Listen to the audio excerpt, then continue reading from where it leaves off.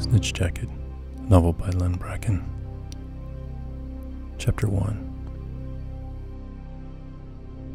He opened the book as though it were her legs, roughly, passionately, lacking the reverence a real scholar would have for a rare tome splayed open before him in subdued library light. Given the chance, he thought, he would delve into this empress of the spectacle, this television station owner, and her cool white thighs. Catherine had dressed lightly despite the winter weather to lure him, he was sure, to the tips of her breasts.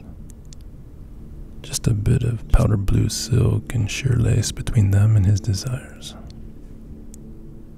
Alex, in a sweater and flannel shirt under his corduroy jacket, sucked her with his eyes and remembered the famous Greek funeral oration on his mind at the burial of her husband that summer.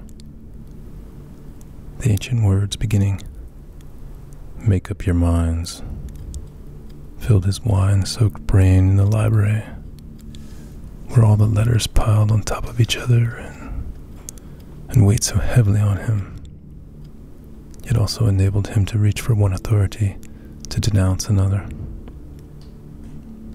He was aware of the contradiction between his anti-authoritarian ideals and respect for authorities, such as the classics or even the author of the wine book he was reading.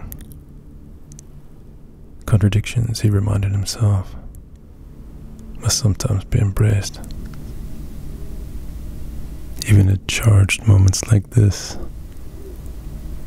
here with the lover of his dreams, he felt as though his life faded into the spectacle. The type wavered before his bleary eyes, and Alex saw himself standing with the others among the repetitive white gravestones in Arlington Cemetery, over the drone of crickets and the military chaplain.